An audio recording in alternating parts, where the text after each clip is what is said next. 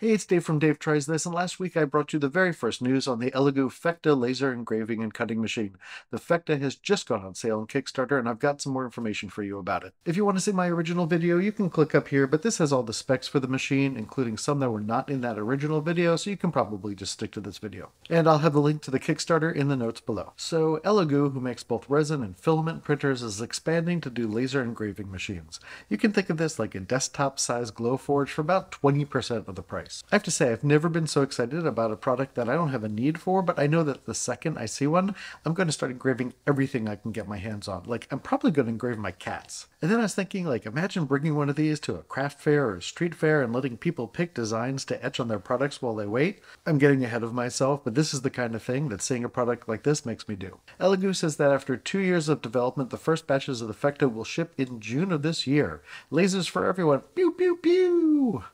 Here's everything you need to know about the Phecda. Keep in mind, I haven't seen a unit yet. This is from the company's press materials and their Kickstarter campaign, so I think all of this is true. The Phecda Engraver has a massive 1600 square centimeter area. That's 400 millimeters by 400 millimeters. It's huge. It's got an aluminum alloy frame that's not only light, but it also has a rounded profile that I think gives it a modern look, and it will probably look really good over there on my desk. What about smoke? No problem, they say.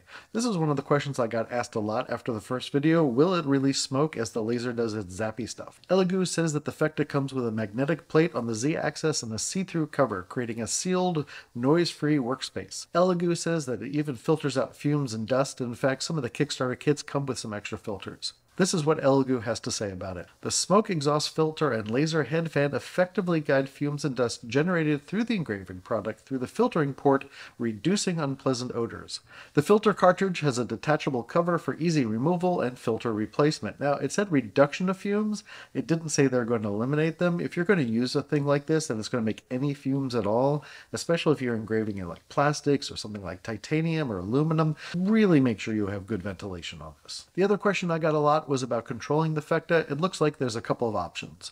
You can control the Phecda remotely using an app or use the engraving software you already use like Lightburn or Laser GRBL. When it comes to the laser head, they call it a next level head. They say that it uses a satellite orbit module for optimal cooling and protection. No bed slinging on this thing. They also say that the horizontal structure with the ventilation and dual fans makes for good heat dissipation, which should keep your lasers working nicely for a long time. The company says that the machine is precise. It says that it has aerospace grade POM material V wheels, material 5. I don't know. What is that? Can somebody let me know? Sounds cool. What they do say is that this makes for a more stable laser, which makes for less wear and tear and a longer life for the machine. ELEGOO also says the Phecda is super quiet and the power supply has been designed for safety and stability. Personally, I'd hope that all power supplies were built for safety and stability, so yeah. ELEGOO says the Phecda can be customized to fit the project and the user. The feet are adjustable so that it can move up to accommodate different height objects. There's even a roller so you can do things like thermoses and mugs.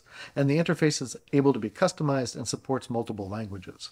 And they give you free goggles, which is important when you're using lasers, right? They say you can engrave almost everything. They say the Phecda can etch, carve, or cut materials like leather, wood, bamboo, tile, humans. Wait, no, I read that wrong. Sorry, not humans. The 20-watt optical power of the bigger unit is enough to do most materials, but thicker units might just be etched and not cut or engraved. Obviously, the 10-watt version is not as powerful as the 20-watt version. As far as pricing, the Kickstarter pricing shows that the early bird price on the 10-watt engraver and cutter is $240 and $400 for the 20-watt. At $170 and $430 respectively, you get a 10-watt or 20-watt unit plus 5 filter cartridges. At $360, you can get the 10-watt with 5 cartridges and a rotary attachment and a honeycomb working panel. That same thing is $540 for the 20-watt version of that.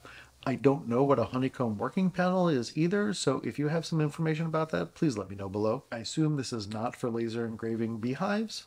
Finally, at $540, you can get 2 of the 10-watt machines, and at $860, you can get 2 of the 20-watt machines, plus all those accessories. Let me know in the comments if you're thinking about getting one of these machines, and since I'm in touch with the PR team, if you have any questions, put them in the comments below, and I'll get you some answers.